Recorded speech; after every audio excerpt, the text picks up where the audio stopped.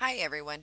In this video I'm going to show you a demonstration of how easily the Boss Kut Gazelle can cut a tiny little design even from a scrap of paper like this little bitty 1-inch scrap that I'm showing you right here. This will just take a moment. I'm going to position my cardstock. Oh, not where I wanted it. Kind of fumbling with it because it's so small. There we go. I want that stuck to my mat real well. And show you my handy little ruler here so you can see that that really is a little bitty 1-inch square, which you can also see by the 1-inch grid on my mat. Got that stuck down real good. It'll take me just a moment to line up the tip of my blade to the paper.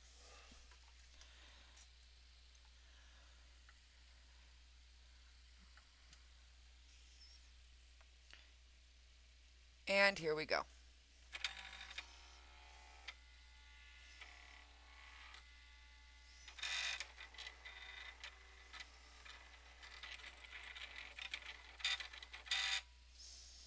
Okay.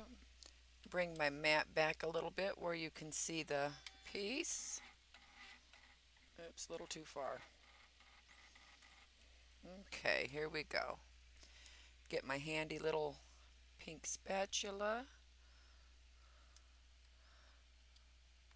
I'm going to try to lay these pieces where you can see them still in the video frame.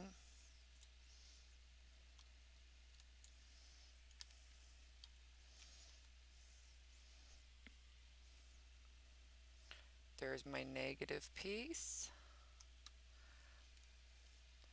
And look how that one little center already popped out.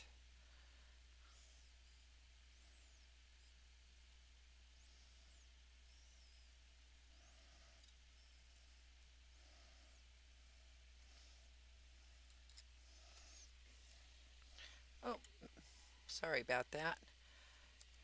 Now, how's that for a tiny little piece cut from just a little 1-inch scrap?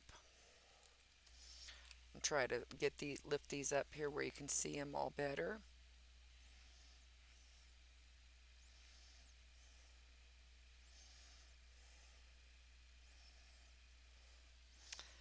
There we go.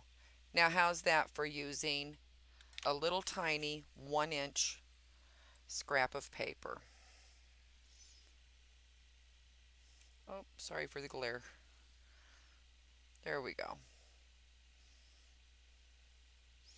Isn't that just amazing?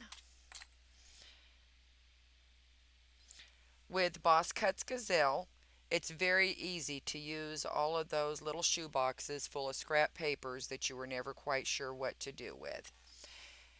As always, thanks for watching this video and happy crafting. Check back soon for more videos.